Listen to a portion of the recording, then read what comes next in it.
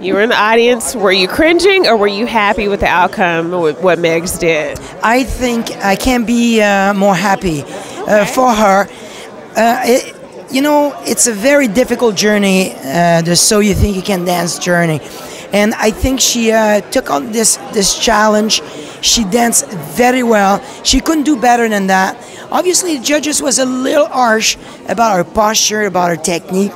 But overall, I'm pleased. I'm happy. I'm happy for her because I hope she will get good memory about this Paso Doble. Because obviously, everybody around, all the other choreographer was so proud for her. Yeah. Is the Paso Doble one of the harder ballroom genres or styles?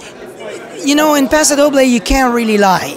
There is a hair to it, there's a position, there is angle, and the way you're going to shape your arm, the way you're going to dress your arm, and address the floor. You can't really lie. And obviously, she could have been a little bit heavier at time, but she can be more engaged and committed. So there you go. She did a good job under the circumstances. Yeah, but you know, overall, everybody was pleased. Everybody gave her, you know, a high five at the end. Everybody was happy for her. Obviously, judges does their job. Yeah, you know, I'm a judge on Dancing with the Stars in France, and when you have to do your thing, you do your thing, right? You have to be honest. But I think overall, Nigel just put it perfectly. He said, you have an amazing journey on the show, and you deserve to be there. So you've been following this show. Are there any dancers that you would like to get your hands on?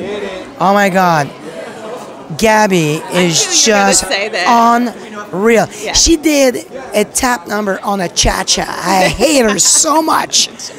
So much. I mean, she's liquid when she dances. When she does hip-hop, she hit hard. Yeah. I mean, this girl is a real chameleon. And Yaya is also a crazy one. Yes. So, and Virgin. I mean, all of them, to tell you the truth. Were you surprised to see who got eliminated tonight?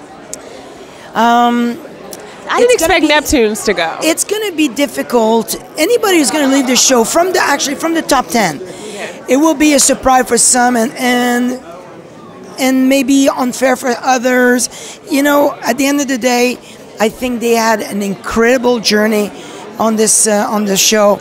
It was an amazing season. This idea about the stage and street meshed together is amazing. Like it? I loved it. And I think Neptune was a little bit like Megs, exposed with the style. And obviously, elimination come from the week before. So it's tough, you know. Yeah. It will be tough every week from now on. So you said you work on Dance with the Stars in France. Yes. Is there a difference between the dancers in other countries, in U.S. or in France? You know what? That's what's interesting about dancing, because it is a language on its own.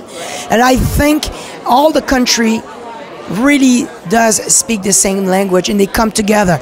You don't need to know the expression. Some people count 1, 2, 3, 4, other one 1, 2, 3, other but at the end it's the movement counts, and the dancers in France are absolutely unreal, unbelievable, like here, like in Canada too. Yeah.